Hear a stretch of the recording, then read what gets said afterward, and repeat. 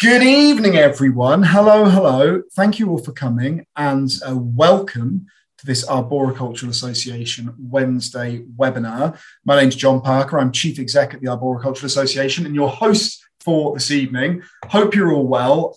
Please say hello in the chat. Let us know where you're watching from. Select everyone as you do so. We've had a very strong international representation in the last few weeks. So let's see if we can get all of the continents, but no fibbing, we can check. So all you people who are now going to say you're in Antarctica, we will look to see if you're there or not. If you've got any questions for our speaker tonight, then please do put them in the Q&A button and we'll work through as many as we can at the end. Our next webinar after tonight is not next week, it's the week after. That's going to be our Bats and Trees, Bats versus Trees Spectacular on April the 20th. That's in partnership with the Bat Conservation Trust. There'll be a series of experts facing off against each other to make the case for why their side, bats or trees, is best, and you'll have the chance to vote for your favourite. So it should be a fun evening. Hope we'll see you there. That's Wednesday, April the 20th, 6 p.m, and the link to register for that one is in the chat, I believe. This evening, we're very pleased to welcome Camilla Allen, landscape architect, environmental historian, and the author of a brand new book, The Politics of Street Trees. This is right up my street, but I'm very much looking forward to this, very excited. Put all your questions in the Q&A panel. We will go through them at the end, but there's one little warning tonight. This evening at 7:30, I will be giving a presentation to the Stonehouse Gardening Club. Yes, you heard me right, the Stonehouse Gardening Club. It's the hottest ticket in town. It's 7:30, which means I need to leave here at about 20 past at the latest. So that's why, if I cut short your questions, that's why. But don't worry, your loss will be Stonehouse Gardening Club's gain, so fear not. But it's not the hottest ticket in town, obviously, because that is this evening with Camilla. So I'm very pleased to hand over now to our speaker. Camilla, it's over to you. Thank you very much, John. Hi. Good evening, and thank you for joining me tonight for a session on our recently published book, The Politics of Street Trees. Sadly, I cannot claim to be the sole author. It's a big book with multiple contributors. But I hope that I'll be able, over the course of the next 50 minutes or so, to communicate what I think is important and timely about it as a volume. So, The Politics of Street Trees, it's been edited by Jan Wadstra and myself. It was published in March by Routledge, and I'm going to hopefully, I'll remember to do this little plug again at the end, but it's currently, it's available as a hardback and as a paperback on the Routledge website. It's currently discounted, and I've got a further 20% off. So if you're interested in that, then keep an eye on the chat, because I think I'm going to be posting that just to make sure that everyone can get hold of it. The book itself is one, so we got a couple of really wonderful endorsements. One from Tom Williamson, who is Professor of Landscape History at the University of East Anglia, who described it as deftly weaving together narratives of politics and landscape, bringing a fresh international perspective to the complex and contested subject of urban trees. Something that was developed upon by Tenley Conway, who said it's essential reading for anyone interested in urban nature or the politics of urban spaces. And I'm pretty sure that, I think for everyone who's in attendance here, your working lives are defined by the politics of urban spaces. So I do hope that there's something in this for you.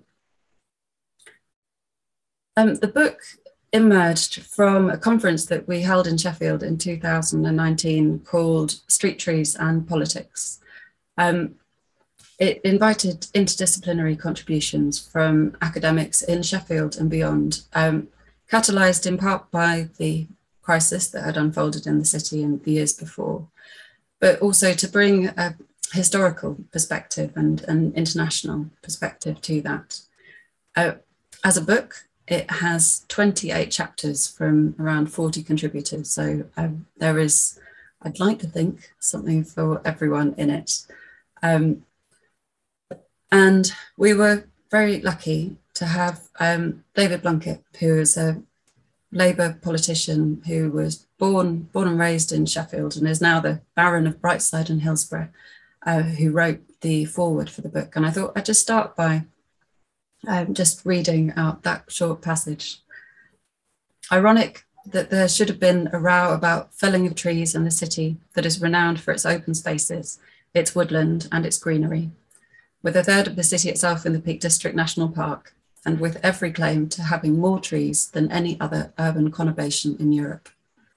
A combination of outsourced renewal and renovation of roads and pavements, a stubborn bureaucracy and poor statescraft led to a politically damaging outcome, but lessons to be learnt and acted on for the future. And so what I'll be talking about tonight is not really what happened in Sheffield, but more actually how that spirit of understanding what lessons need to be learnt and how it is that we might act upon them is what we did. Sorry, I've also got a cat sat on my knee. He's protested about that slide. Anyway, this issue has, despite the street trees furore kind of abating a little in recent years, it has returned to focus with the release of a film called The Felling. So it's a film by Jackie Bellamy and Eve Wood, which presents itself as an epic tale of people power, and which I went to see a couple of weeks ago at Sheffield City Hall. And the premiere had 800 people in attendance, and it proved to be an extraordinarily compelling and distressing and interesting film, I would say very much well worth watching. It now has a cinematic release. But I was struck, there were very few politicians and very few councillors, and actually very few people who dissented from the, trees are universally good and well loved narrative. And that really was one of the aspects that has motivated the book, is to try and understand what nuance could be found in the issue, and to really get to the heart of it as far as it's possible. Because very much this isn't just an issue for Sheffield. As you will all know, just in the UK alone, the impact of HS2 and its construction on both the ancient woodlands that have been affected by its route, but also the street trees around Euston, a place where I used to work in London a long while ago now, all of which, vulnerable to that the development of that train. And alongside the wider issues beyond Sheffield, there are other things which make the publication of this book sort of dwarf into insignificance. And actually much of my excitement, I've not edited a book before. So when we were receiving our copies in March, I had been looking forward to it, but actually much of my excitement really was tampered by recent events, the war in Ukraine, the cost of living crisis, and the IPCC's report on climate change, all of which made the achievement of editing the book pale into insignificance. However, when I saw this image, and this is one just was in the Guardian this weekend, of a woman walking along the street, these destroyed Russian tanks in Bucha, I was really struck that actually there are street trees in this picture, and they're blackened and they're damaged, but they are still standing. And that changed my feeling about, the timeliness of this book, because actually it has a really significant and important contribution to make. Across the 28 chapters that I'll outline shortly, there are plenty of themes that address both war and the austerity and climate change, the impact of the politics of war on our towns and cities, the planting and care of trees to ameliorate during and after conflict, the insidious effect of austerity, and the necessity of seeing street trees as solution multipliers, as allies, as we make our homes and our streets and our neighbourhoods more resilient to a changing climate. So I think on those fronts and more, I'd like to think that the politics of street trees makes a contribution. And it's these layers of meaning that we've been trying to unravel. This is a Yoshino cherry planted in 1929 on Abbeydale Park Rise in Sheffield. It's one of the trees that, I don't know, some might say it's quite mature now. It's got but still bringing a sort of an annual transient beauty. What we would love is that for anyone who reads our book is all the more enlightened as to all of the different dimensions of nationalism, of hope, and of optimism that are bound up just with this one tree species alone. Enough preamble. So in this talk, I'm not going to cover the whole book, not least because it's just me and I can't do justice to it. The diversity of voices and the diversity of contributions. I'm going to make a short summary of the key perspectives and approaches in the book. And then I'm going to describe in a bit more detail the impetus and focus of the chapter that I wrote for the book, which was on Sheffield's commemorative street trees. And I'm going to close with something that we've not really shared with anyone yet. And actually, this is one of the really exciting points about this book being out in the world. Something we titled the conclusion towards an inclusive charter for street trees. And actually, I can't think of a better audience to share that with for the first time. So I'll be really interested to know what you think about that. It's 12 points, but yeah, so do bear with me.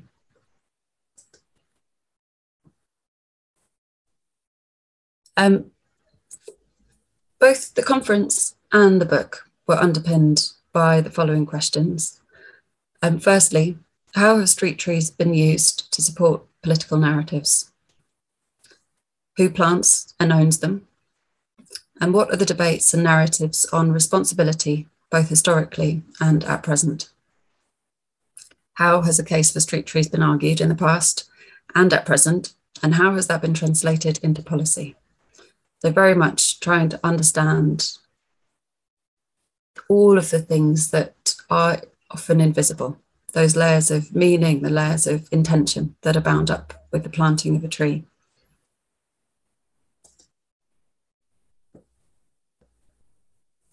And further questions, what are the environmental and political issues in relation to the design of street trees, where they're planted and how? And lastly, how is it possible that in a period where climate warming is one of the major issues affecting the survival of humanity, that street trees are not considered as a vital part of the urban ecosystem and thus integrated into the political debate? This is one of the things that was most striking about what happened in Sheffield, is actually seeing firsthand the consequences of the growing understanding within the general public that trees have a vital part to play. So when they're being cut down, it seems to fly in the face of that. The logic is unclear and all, again, nuance easily lost.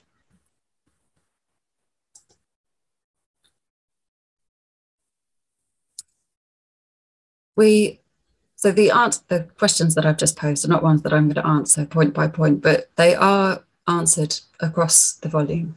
I'm just going to go through the different chapters just because I think what I wanted to highlight is that there is extraordinary variety.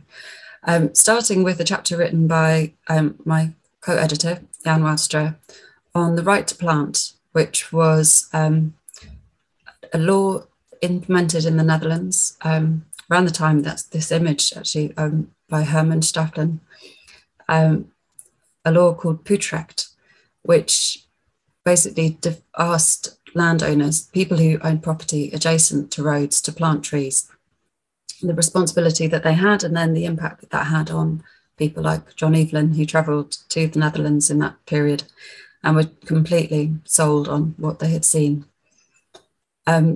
That's then developed by Felicity Stout, who looked further into the work of Evelyn and others with a chapter, Trees Even in Their Very Roads, so mid-17th century English perspective on trees, streets and policies, and which very interestingly, so looking at figures like Samuel Hartlib, positioned it alongside the English Civil War and the sort of millenarian thought that was very, very prominent at the time, all these utopians and their trees.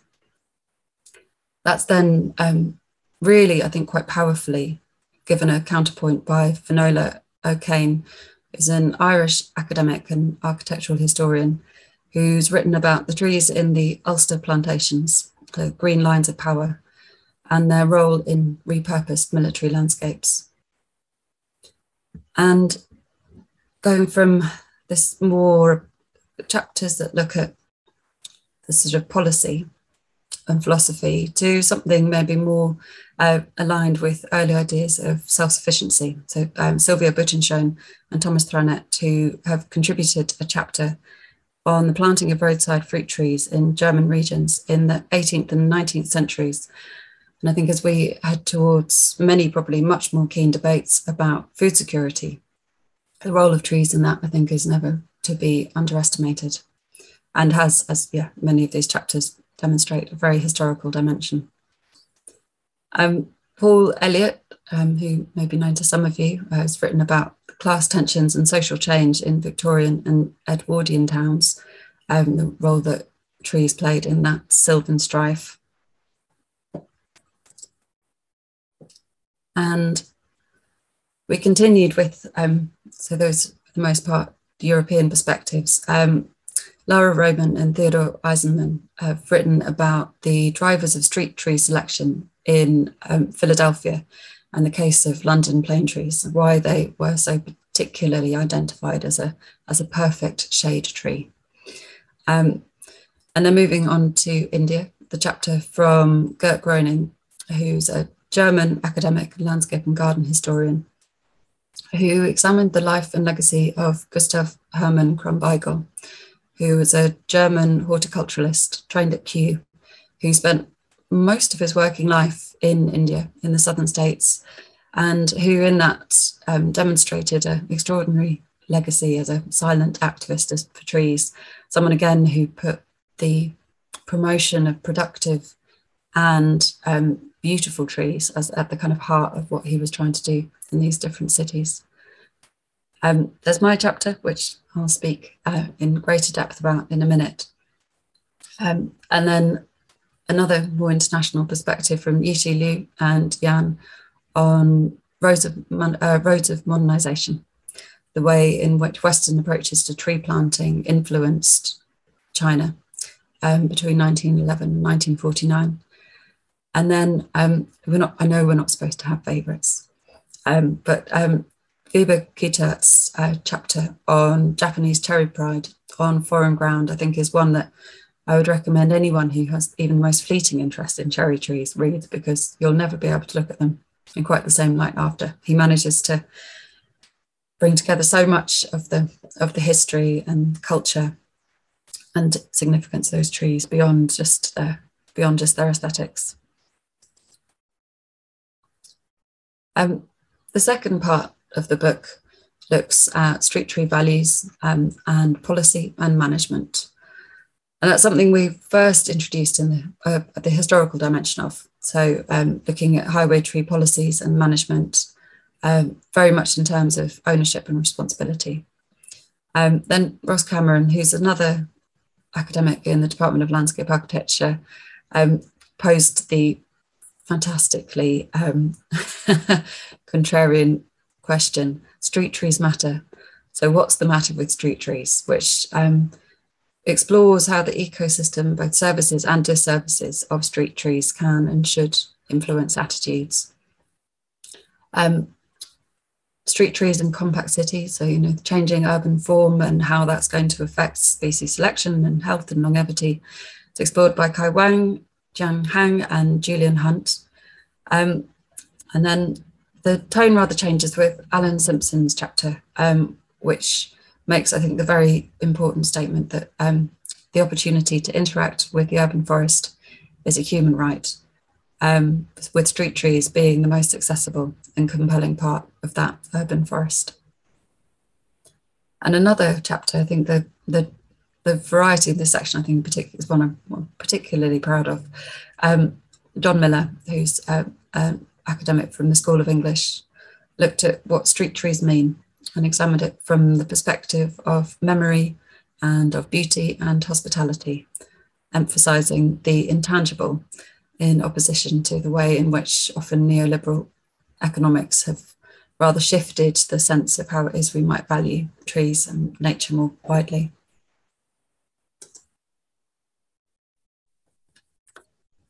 We continued the more the international scope with a chapter that really highlights actually many of the challenges that will come in the future. A chapter looking at the impact of climate change and forest fires on the evolving street tree policies in Portugal and in Porto in particular. Claudia Fernandes, Catarina Teixeira and Isabel Martino da Silva, looking at the domino effect of a warming climate and forest fires, which I think is something that there are many, many lessons to be learned there.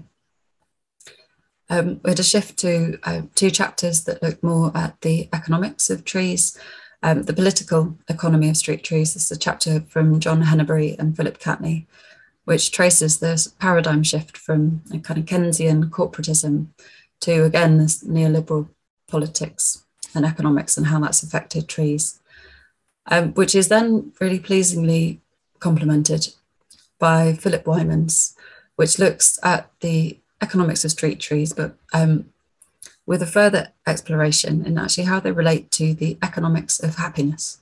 So something I think for in terms of complexity of, I've learned a lot about economics as a result of editing this book. Maybe that's the time to say that. Jan's also written about roadside trees and traffic safety policies. And Nicola Dempsey, which I think she might have the prize for pretty much the best title in the book. It's almost Meatloaf, but not quite. Streets Ahead or The Road to Hell, analysing street tree strategies in the UK, which is a very interesting way of tracing how street tree strategies have evolved both during and after what happened in Sheffield, and actually using that record as a means of holding these things to account and understanding much of the subtlety of actually identifying meaningful goals. And then we move on to contribution from Charles Miners, so the legal responsibility for street trees, how the law applies on highway land and land adjacent to it. A chapter from Sonia Dumpelman, Street Trees Seen Through the Lens of the Cold War and the Division of Germany, occupying public space and generating public spheres. So very much how trees became a focus of street tree art and activism in Germany. And then with a chapter from Charlie Shackleton, looking at the legacy of colonial and apartheid eras on the distribution, contribution and representation of street trees in South Africa. Very much to focus on, how things as like species selection and are reflective of entrenched inequalities. Again, with the core mention of how the lack of productive tree species actually is also part of a really a necessary rethink of how we think about street trees. Herman Tovar Corzo and Sylvie Nail had created a very interesting exploration of what has been happening in Bogota, Colombia, which is a city that's often held up as being a showcase for urban forestry, but actually which I think struggles with a lot of political alignment over the issue and indifference from local authorities, and often built infrastructure being given priority over green. And all of which I think then is interestingly complemented by the latter few chapters in that section. So the legal protection of street trees in Israel, a chapter by Yifat Holtzman-Gazet, who walked out of her house one day to find that 2 trees had been cut down. And that shifted, she was an academic specialising in property law, but then he was able to shift her attentions to the Israeli policy on trees, and actually how extraordinary it was that across over 5 years, 375,000 street trees were cut down across Israel. 2 Sheffield academics, Ian Rotherham and Matthew Flinders, traced the socio-political dynamics of street tree contestation through the Sheffield case study. So that's one of the chapters where there's more focus on what happened in Sheffield. making the case for a more detached analysis of the drivers of concern and resistance in civic society. So very much positioning it as part of a wider politics and wider issues of concern. And then Fionn Stevenson, who's an architect and academic, but who in this context very much writes as an activist as well as an academic, looking at sight lines as fight lines, tree, house, street. So how the street tree protest galvanised her to protest in Sheffield, and what the methods were that they used. And then last but not least, Russell Horsey, who I'm sure is known to many of you, has written a fantastic chapter to close the book, Why Green Practitioners Need to Learn More About Engineering and Get Political, making the case that the importance of trees is often drowned out by more powerful lobbying bodies, and how it is that we can maybe affect change in the political system. So I hope that that's whetted your appetite. It's just a very short summary, but like I said, these are all chapters that we've edited to ensure that actually they're as readable as, you know, it's an academic book, but actually its readability, its accessibility was a really important motivating force in putting it together. So I do hope that that has inspired you to maybe order a copy. And now what I'd like to do is tell you a little bit more about the chapter that I wrote.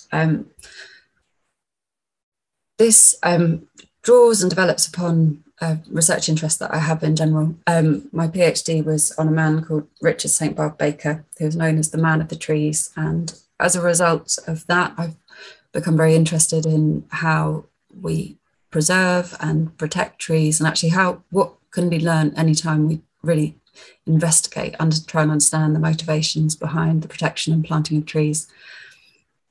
And my personal experience of the Sheffield street tree crisis was one of feeling quite sort of powerless for the most part. I was doing my PhD and yet not really able to contribute very much. One of the things that I found most affecting was what was happening with a number of commemorative avenues in Sheffield, one of which I think most famously was cited for the felling. So this was in December 2017. The councillors in Sheffield's council voted on a motion to whether or not to spend £500,000, £500,000 on restoring the trees on Western Road. And it was decided at that point that that was too great a price, and that money instead could be spent on social care, which I think was a very difficult and very divisive dilemma to put to the people of Sheffield. It really was one of the really more polarising parts of it.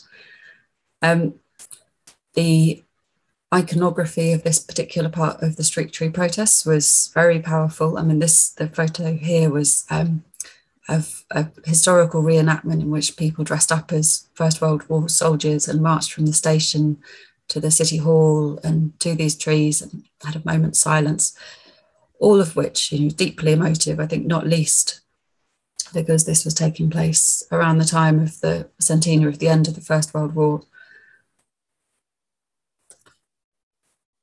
It was something also that was made all the more challenging because emotions were running understandably very high. The parades and vigils and the language reflected the strength of feeling. One national newspaper implored the council to rethink plans to cut down trees that had been planted to remember the victims of the war. You know, they weren't servicemen and soldiers, they were victims. And it appeared, I think, that to many people, that a covenant between the local authority and the people had been broken, and one that had been forged during the sacrifices of the First World War, and which the council was at that point not able to uphold. Yet at the same time, there was plenty of constructive action taking place in Sheffield. But it was this notice that went up on the gates of my local park, which I think gave me my in, as you might say. War Memorial Avenue tree planting proposal at Mearsbrook Park. It's a very straightforward proposal, 2 avenues, but motivated in part because the street trees represented a really challenging memorial for the local authority to look after. Trees which were more vulnerable, to compaction, to damage, to vandalism, and that actually maybe if with the council being the holders of that memory, that it would be important for them to think about how better to do it in perpetuity.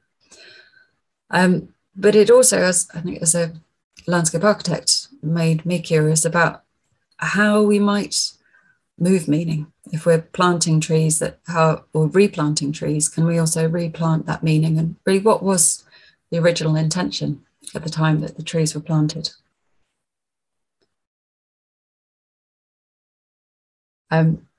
This image here is more what we have in mind when we think about trees and memorials. So this is an image from a booklet produced after the First World War, which was influencing the way people were thinking about the Commonwealth War Graves Commission. The image is titled "A War Cemetery with Permanent Memorials as Designed." And I think in this, I'm very curious about how it is that we imbue trees with meaning and how we shape that meaning through a consideration of species selection, through their spatial arrangement, and not least actually how that relates to their long-term maintenance, their possible death and their replacement.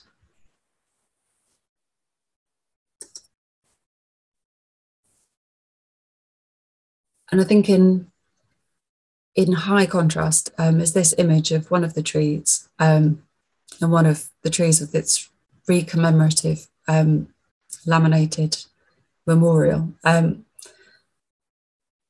For me, one of the things I found most intriguing about the street trees as a memorial is that they were pretty much illegible. Some of the trees had, some of the streets had plaques that nominated them or clearly sort of described them as having a commemorative purpose. But many of the trees looked much the same as any other street tree, very different to a statue or an obelisk or a stained glass window. And so one of the things that I most wanted to understand is if we couldn't read the trees themselves, what else could we read to understand what had happened? And for me, it was actually, as someone who's only been in Sheffield for a few years, 10 years, I mean, it's not the city I was born in, but one that I'm coming to understand. One of the most important things was to understand the impact of the song on the planting of these trees. So in Sheffield in 1914, as with many of the industrial cities of Northern England, a huge number of men volunteered for service. The City Battalion, known as the Sheffield Pals, who were formerly part of the York and Lancaster Regiment, were an extraordinarily visible and very, I think, very potent symbol of Sheffield's contribution to the war effort. This is a picture of the volunteers in their, in their civvies, as it was, standing outside Sheffield Midland train station. There's a fascinating book called, oh no, his name totally forgot, it's totally escaped me in this moment in time, which fictionalizes their story, and which for me really tied up this, it's called Covenant with Death, and which really brings to life actually what was happening in Sheffield at that time for the men and for the women who were bound up in the First World War. The story of their sort of wider occupation of the city is fascinating. Not least, they were trained in and around Sheffield, but, as troops were being mobilised, there was in no way the infrastructure or sort of apparatus for training them. So this is the City Battalion building a road, I think probably near Redmars Reservoir. And there are still traces of the trenches that they dug up on the moors. But this battalion of 1,000 men were positioned on the Somme. And within a day, one devastating battle, their battalion of 1,000 men was reduced by half. Death, injury, and men whose bodies were never recovered. with the regiments reforming, but I think the impact on Sheffield and on the people of Sheffield, the absolute hollowing out of a whole generation of young men was something that really the city didn't quite recover from.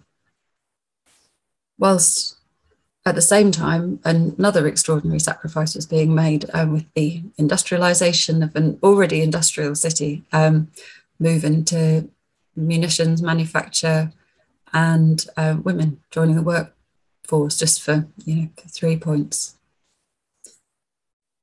And for me, this was partly the way in which I was able to get under the skin of what these commemorative avenues meant. The one planted at Western Road, I've come to the conclusion, is there is a war memorial inside the church, but the trees themselves are something. They were planted to commemorate the sacrifice made by pupils much more broadly. And I thought that that was quite an important thing to note. It wasn't just those who'd served in the armed forces, but all students who had made a contribution. In comparison, the trees on Oxford Street, this is a little closer to the city centre, a different demographic actually of area, but alongside another school, these were trees that were much more definitively planted to commemorate individuals who were lost.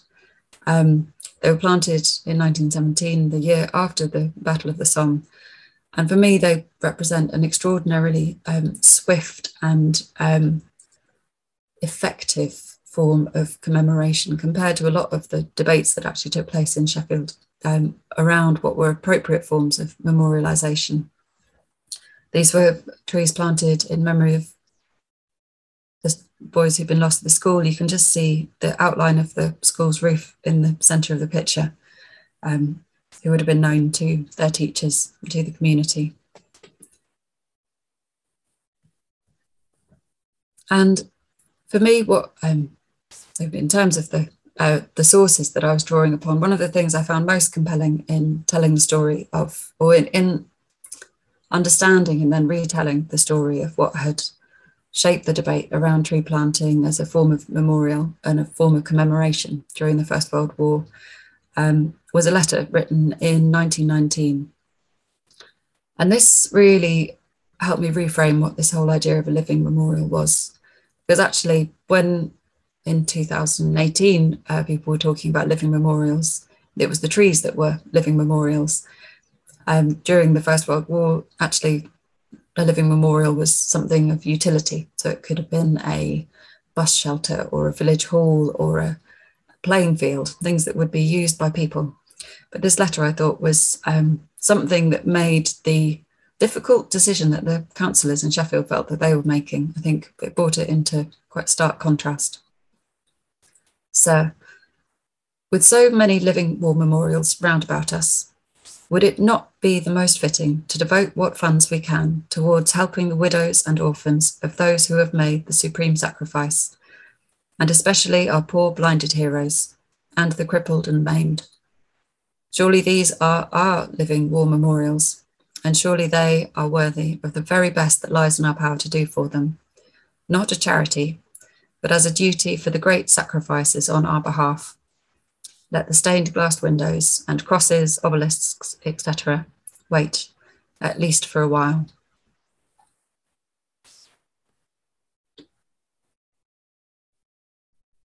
And so this is some of the trees that were planted in Sheffield. A picture I took in, it's on Oxford Street, I took in July last year. The laminated signs have come down. It appears again as a pretty ordinary street in quite an ordinary part of Sheffield. But I think still these trees remain as representative of a covenant between the local authority and its community. And for me, I think what's most important is it reinforces the importance of the renewal of that covenant. Much as we commemorate the war, it's actually commemorating the wider sacrifice and the wider significance of these events on our life. Now, I can't quite believe it's 6:41. I'm going to race through this last little bit. Now, I'd just like to close with what we have created in an inclusive charter for street trees. So I'm just going to go through the 12 points. And like I said, I'd be really very interested to know what you think of this. The first point is that we acknowledge the importance of our connection with trees. If street trees are for many people the nearest form of nature, they are also evidence of cultural practices and exemplify nature culture, connecting nature and trees par excellence. I'm sure that you will all agree with that one. We need to recognise their contribution to environmental quality. Highway trees improve the environmental quality of urban and rural environments. They help to promote human health and well-being. Therefore, tree cover should be enhanced wherever possible. We should acknowledge diverse values, understanding all of the various values of trees, be them cultural, historical, psychological, natural, environmental, aesthetic, personal, etc., is an important part of the process of acknowledging their contribution. Number 4, building towards environmental resilience. Street trees can help cushion the consequences of climate change, and they are therefore a part of sustainable futures. Number 5, enriching education. Street trees should be integrated in environmental education from primary school to higher education in order to enhance a general understanding of green infrastructure at base level, as well as more specific technical knowledge within further education, and new civics of the environment that builds literacy in the widest sense of the world. Although I think a primary school child might find the politics of street trees a bit of a mouthful. Promoting interdisciplinary academic research. Interdisciplinary research should be promoted. It is the linchpin for understanding the contribution street trees make to physical and psychological well-being. Number 7, building community. Knowledge building and promoting an understanding of the values of street trees is vital in order to create resilient and vibrant communities, as well as strengthening and supporting the individuals and organisations who are already making this happen. Number 8, investing in people as well as trees. The skill and knowledge of those working and volunteering in the private, public, and the third sector should be properly acknowledged and celebrated. Number 9, planning holistically. Whole system approaches should be adapted in the planning and planting of street trees, ensuring that the maximum number of benefits can be achieved. They should be planted by those fully versatile in both cultural and natural values. Number 10, promoting ecological connectivity. Lines and avenues of street trees can provide opportunities to create links within ecological frameworks, and as a consequence, they should be promoted on both a local and national level. Number 11, almost there, replacing those that have disappeared. Street trees that are lost through disease or accidents should be replaced. Existing trees should be maintained as the contribution of trees to their environment generally increases with age. And last but not least, investing in management and maintenance. Trees, as well as their surrounding areas, should receive high quality attention from those who are responsible for them, so as to ensure the delivery of the points above.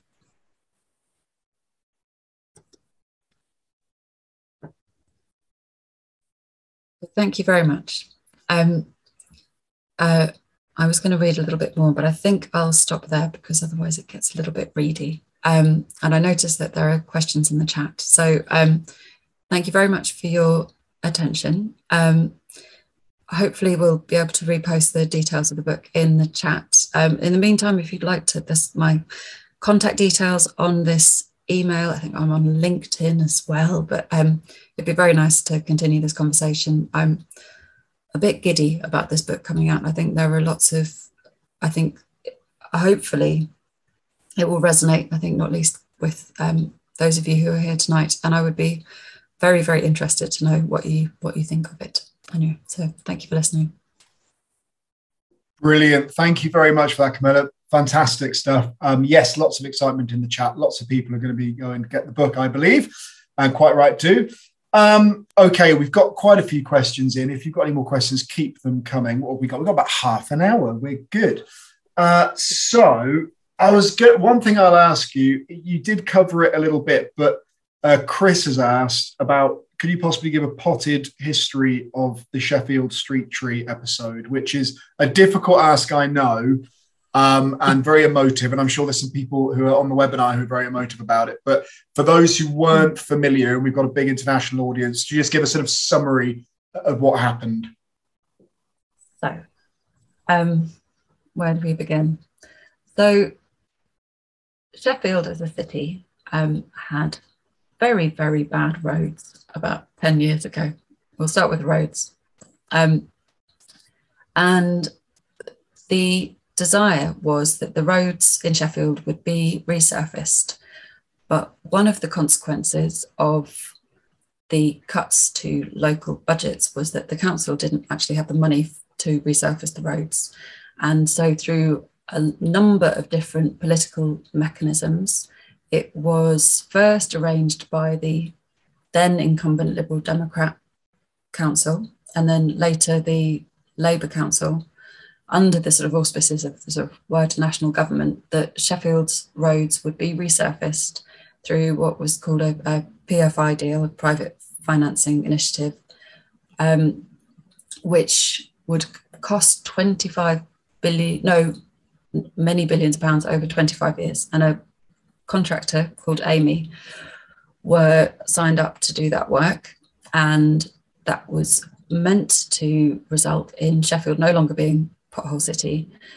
But within a short while, it became quite clear that a number of street trees were being felled in bits of the city. And actually, I think one of the bits that is quite an important part of the story is that in Sheffield is a city with quite a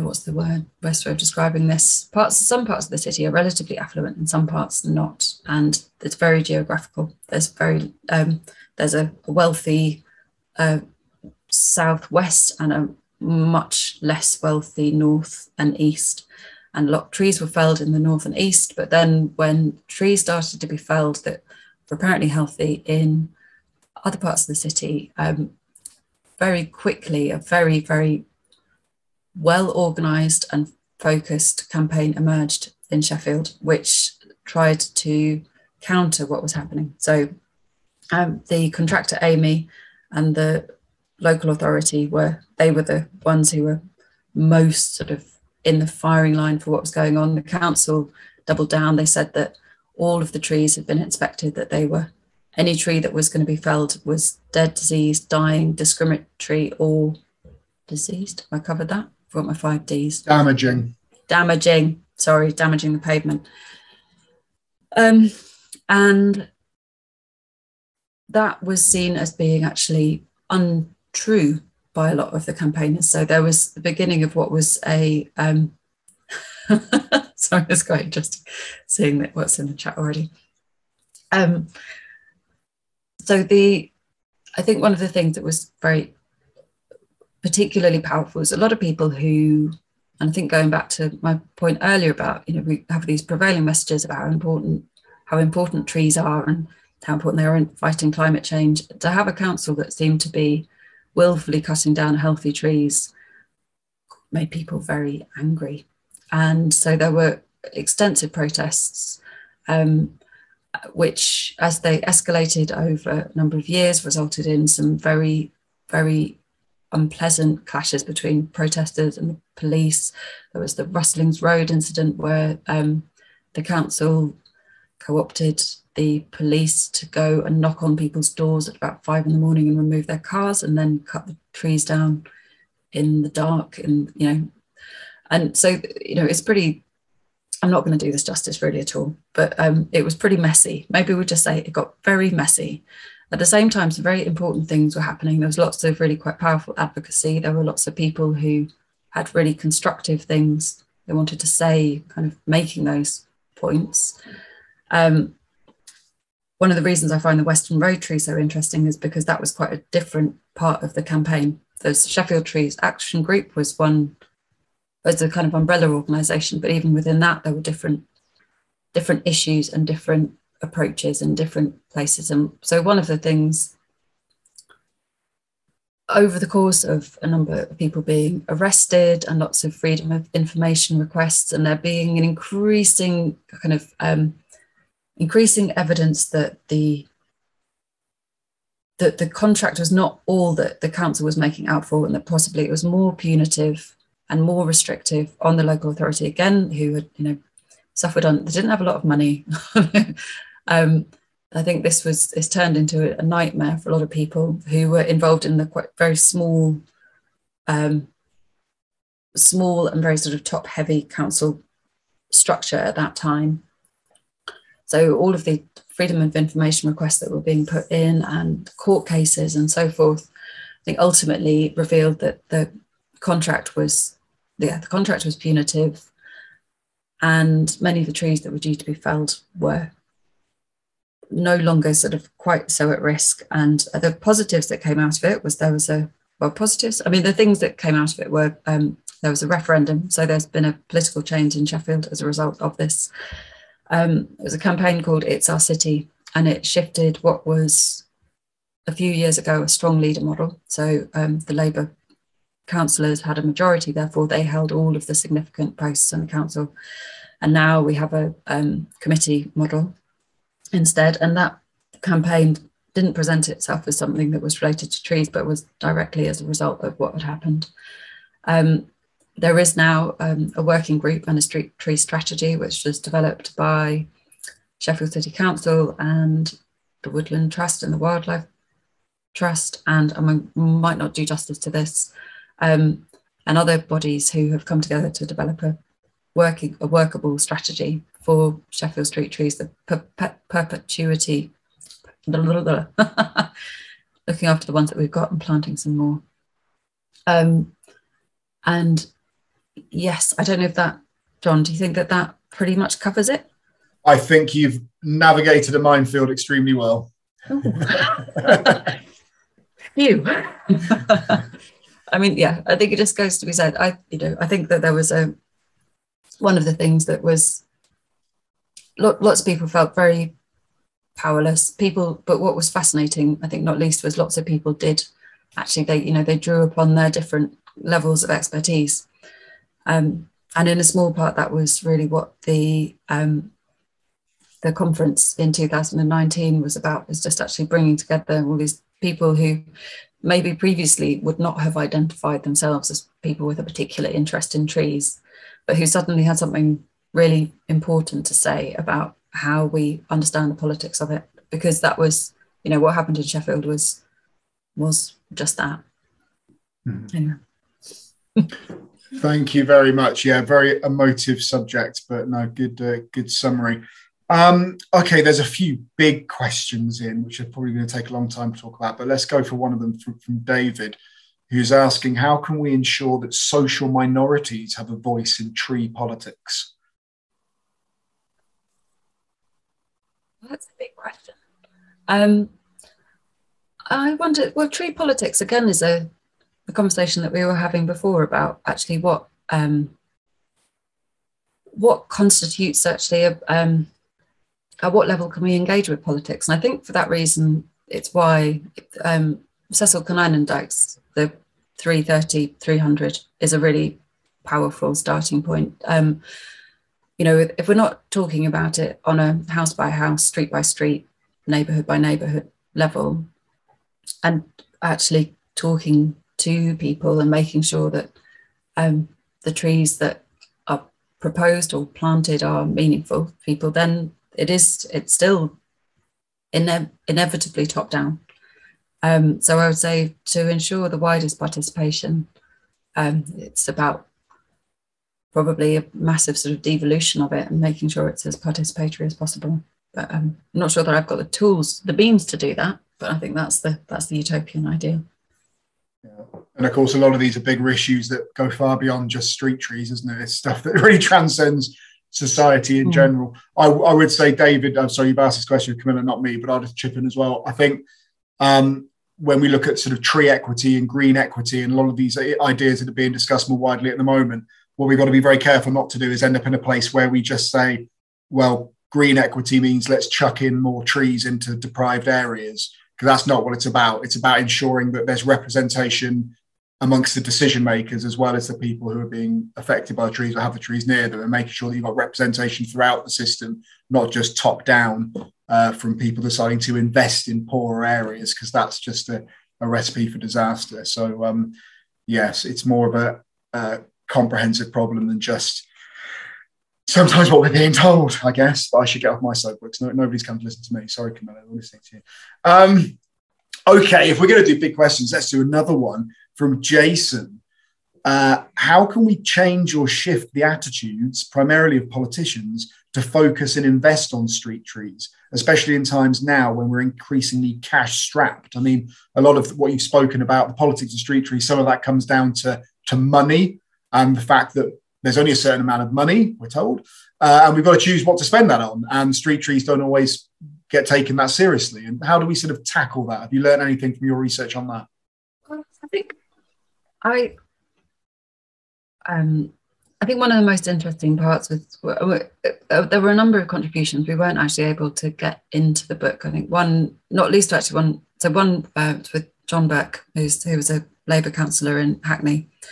But the conversations that we were having about how if the minute you recognise trees as a solution multiplier, that they're not just there because they look nice, and they're not just there because they cool streets, and they're not just there because they improve house prices. And actually the house price thing is actually probably the thing we least need at the moment. But that making a case for street trees to be recognised as something that has extraordinary multiple benefits is what needs to be in debate. And actually, I think one of the things, my stepfather was involved in planting trees on a street in Plymouth. And I think one of the things that people are often really taken back by when someone says something like, it costs £15,000 to plant a tree, when sort of logically it doesn't quite take that much money. However, it does if you look at all of the embodied costs in terms of the aftercare and the level of professionalism that's actually needed to look after trees in the long term. But that could be more participatory. I mean, one of the things that's happened in Sheffield has been the creation of the organisation called Abbeydale Street Trees, and they're retrofitting, they're planting trees. I say retrofitting, it all sounds very technical. They're planting trees in streets where there weren't trees before. And I think that's a really, I think maybe removing some of maybe making it more participatory, removing the barriers which stop people collaborating and delivering the planting of more trees, when actually having people water them. You know, those little signs that say "water me" is a very simple way of street trees being better looked after, and actually allowing people to feel that they are able to invest in them, that they're their street trees. They're not there for any other reason other than to make their street more lovely. Does that answer the question? Yeah, I think so. And you used the term solution multiplier, and you used it in your presentation, and someone asked in the chat, Becky said, what is a solution multiplier? Could you just kind of define what that is? What is a solution multiplier? It is just something that can solve multiple problems. So like I was saying, we're going to have something like food security. So planting trees which might improve, on one level, maybe just biodiversity and provide more forage for pollinators. So lime trees, that's actually would have an indirect benefit on food security, whereas planting a fruit tree maybe has a more direct effect on food security. Thinking about the shading potential of trees, thinking about how that might relate to issues. We're talking about the impacts of rising gas prices, but if our cities get hotter, cooling them is going to become incredibly expensive. So a tree can cool in a way that something else might do. So if those are just three of the things that it does. So biodiversity, produce and cooling, that's one solution to three problems. I think that's the definition of a solution multiplier. Perfect. Thank you very much. Yeah, we often say trees multifunctional infrastructure. They do loads and loads of stuff. And when I was working at TfL, someone I worked with there, you say it's the only asset we have that increases in value after you install it. Everything else depreciates in value as soon as it goes in, but street trees increase in value over time. So yeah, that makes sense. Brilliant. Okay, so I'm trying to look over here at the chat and over here at the questions. Where have I got? Yes, Kate's asked a question. You mentioned in your introduction about the requirement for landowners in the Netherlands to plant trees by the road. Kate's asking what you think of the politics and feasibility of a similar rule being applied today. Well, I think one of the things that obviously is interesting about the Netherlands in that period is that it was one of, politically, it's very distinct in that there was a huge influx of wealth as a result of international trade, and they were able to, in part, there was the creation of the polders, so the reclamation of land. And it had very interesting political consequences on the Netherlands. So actually, as a society, it is much more equal. Like the distribution of land is much more equal than it is here. And so what's interesting as a policy that could be implemented now, it's probably best directed at, house builders. So in the UK, for example, if we have new housing developments, to what extent is a requirement for a meaningful and robust, sustainable tree canopy a part of that? So there being and I know there are targets, but to what degree could that be given teeth in the same way as the Utrecht had? And I think, it's one of those things that the difference between people having the choice, like I think I've got a little front garden. I can proudly say that it has 4 trees in it. They're very small, but that's me sort of trying to do my bit for our little street. And actually, I think that, making trees more available actually is one thing. Many people might not think that they've got the space, but actually that was one of the things I found one of the most intriguing of all the correspondence in Sheffield around the First World War, or during and after, was one gentleman writing to the Sheffield Telegraph saying that people could just plant, if people coordinated in their front gardens, they could create beautiful avenues of trees. They wouldn't need to be planted in the street. They could just plant them in their gardens. So I think that the difference again between those kind of top down and bottom up approaches, I think, is what's interestingly nuanced. Absolutely, thank you. Chris has asked whether was the memorial tree planting linked to World War I in Sheffield? Do you know if that happened elsewhere in the UK? Are there other examples of avenues of street trees being dedicated to the fallen? Oh, yes, I'm absolutely sure that there was. I mean, I was, in the context of my research, is not something I've gone into in depth, but I mean, it was very much one of the quite interesting things I was reading at the time. Was something about the Arnold Arboretum in the States, where a huge number, I mean, it's a powerful instinct when you lose someone to plant a tree and have something as a form of memorial, or something there, a tangible thing more than a memorial to visit, to see grow and thrive. But that they present, it's very interesting, the kind of the debates that were going on even then about species selection and the expectations that if you're starting to plant trees, will they actually survive? The responsibility of the people who are managing and implementing those sort of wishes to actually make sure that what they plant outlive the people who planted it, because that's the sole, pretty much the sole objective. But it's something I'd like to do some more research into. And trees, trees and memorials.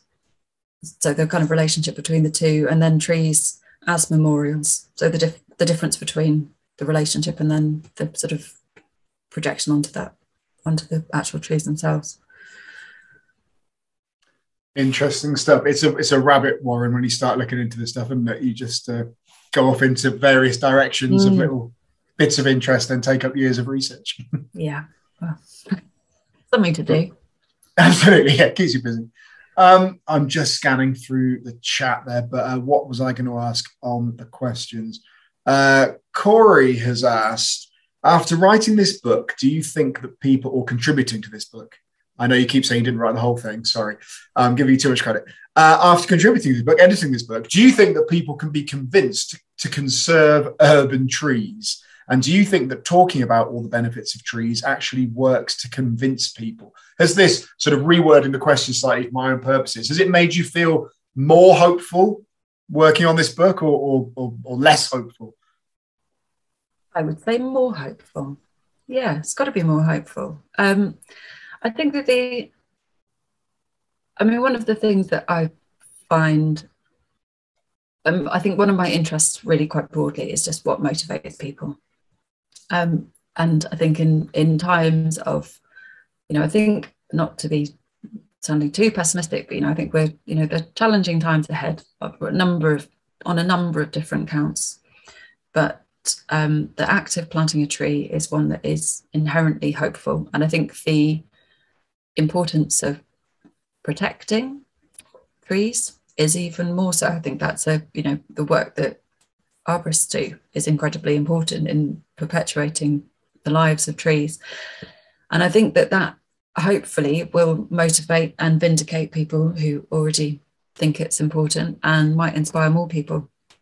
So I think it's timely, and I think not least because we have such a powerful connection with them. They're such, we project so much onto them, that the idea of us not looking after them, really, we don't, as a species, we don't look good if we don't look after trees. That's maybe my take-home point on that. So, more hopeful though, that's good. Okay, well, look, we're almost finished now. I'm going to really unfairly, massively put you on the spot here. It's a question I meant to ask you before we started and I forgot. So you don't have to answer. But we often ask our speakers about their favourite tree book.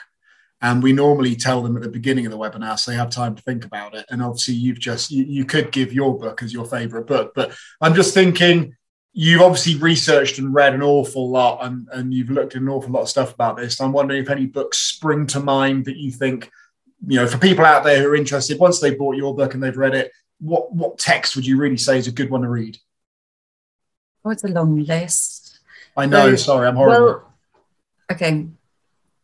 The book that changed the way that I see trees is a book called City Trees, which I'm just going to get off the shelf now in case I mangle it horribly.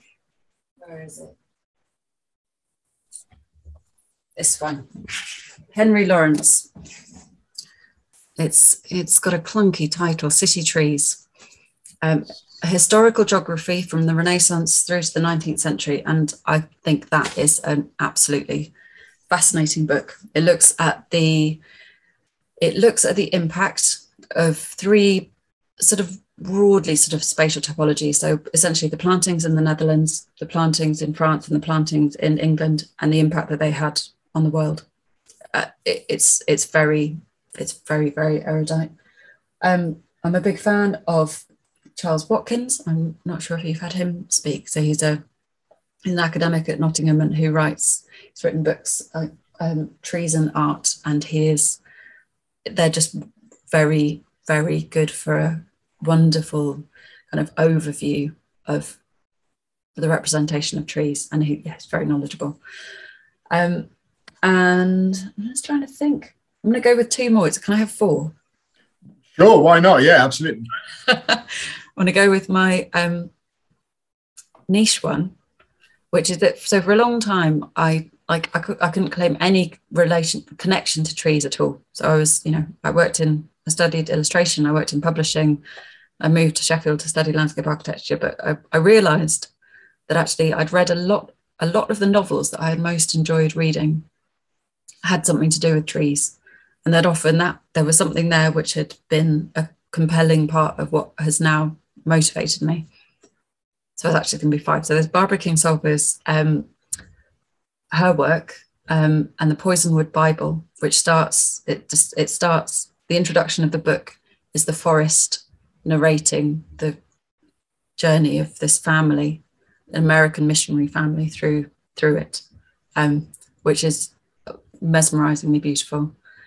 A very weird book called Mythago Wood, which is rather niche, sort of British 1970s kind of fantasy. Mm-hmm. It's pretty. Oh, got some interesting things in the chat. And then lastly, it would be rude of me not to mention a book by Richard St. Bob Baker. So I did my PhD on a man who was known as the man of the trees. And so I've read pretty much all of his books, most of which are nonfiction, all of which are highly autobiographical, and all of which I think are very interesting and compelling for different reasons. But the Word for World is Forest is also a very good book. Maybe we should have a tree book club. But yeah, so for me, there's one book by Baker which he wrote in the 1950s, which helped me understand him more than anything else. And it's a book called Humidity. And it was one of 2 children's books that he wrote, having returned to Africa after a period of about 25 years, having worked in Kenya in the 1920s. And it's his environmental philosophy, you know, in a very short form, but with a really beautiful articulation of what hope there might be if people concentrated more on peace and productivity than war. And actually at this time, I think there isn't. It's still extraordinarily timely. I think as we face the impact of what will happen with food from Ukraine and Russia the next few years, you know, militarization isn't going to feed people. I mean, obviously there's the need, but yeah, for me, that's, his philosophy in a very nice form. Fantastic. And I said to you before this webinar, I'd like to get you back to do a webinar just about Baker, please, because I think that'd be really interesting. Love it. Yeah, that would be wonderful. And we did do a book. We've done a couple of book clubs. We did one about Franz Vera's work, and we got a list. In one of the art mags last year, we published the list of all the books that all of our presenters at our webinars have recommended. So we'll have to publish a second follow-up list with all the books from all the people that they've recommended. Perfect. Okay, well, look, Stonehouse Gardening Club is not going to teach itself about trees, is it? No, it's not. And I know that's all of your main priority. So I would like to say, Camilla, thank you so much. That was absolutely brilliant. I am going to get hold of the book and read it as soon as possible, because there you go. Show it again. One more time. Yes, there we go. Really. So thank you very much, Camilla. Thank you to all of our audience. You're all marvellous, of course. And hopefully we'll see you in a couple of weeks' time for bats versus trees. Camilla, go on. Someone said there was a discount code. So what I'll just quickly do, I'll pop, I think it's, if any, would you be able to email the discount code to the people who attended? Yeah, of course we can. Have you got it? I've got it. If you put it in the chat, then we'll send a copy of the chat to everybody. Brilliant. Okay, I'll do that. Oh no, I got it. Yeah, let me just look it up and I'll do that. No worries. Talk amongst yourselves, folks. Just wait. It's worth it. Just think about what you've heard. Think about what you've learned. Yeah. No, can you put? No. Christine's glad she hung on to the end. I'm from Yorkshire, never miss a bargain. So Christine hasn't bought her copy yet, waiting until the discount code. Well, no, all important. I mean, it's here we go. The Politics of Street Trees. Just in case I have a slightly dyslexic moment, it's FLA 22. Enter that there we go. FLA 22. And then you get another 20% off, and there's already £7 off. So it's very good value. You can't afford not to buy the book at these prices. It's £1 a chapter. Amazing, amazing. So someone's put that in there. There's links in the chat, Chris. Where do you buy it? And we'll send the chat to everybody, and we'll send all the questions in the chat to Camilla as well, so you can have a look through what everything's been said. So brilliant, it's there. Perfect. Camilla, thank you so much. Everyone out there, thank you. Sarah, thank you for sorting out all the hard bits, and we'll see you in a couple of weeks. Take care. Stay safe. Thank you. Just bye.